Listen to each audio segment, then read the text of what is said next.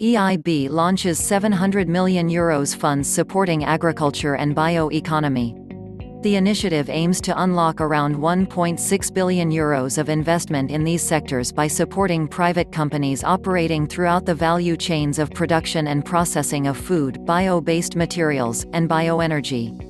Waste services largely unaffected by COVID-19, says ADEPT.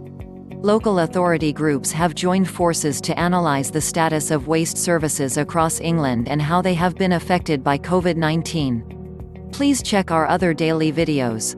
www.asianbiomass.com